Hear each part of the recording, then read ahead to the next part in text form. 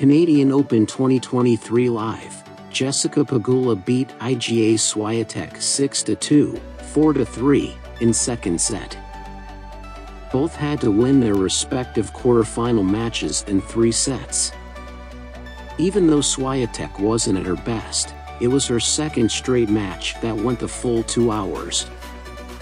It's difficult to defeat the current world #1 player. Gaiff was Pegula's opponent when she lost her first set of the week, but she eventually prevailed to end Gaiff's unbeaten streak. The American has previously struggled when facing Swiatek.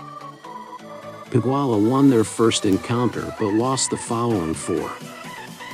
At the United Cup earlier this year, she finally defeated Swiatek. The previous time they faced off, at the Qatar Open, the world #1 won decisively, 6-3, 6-0.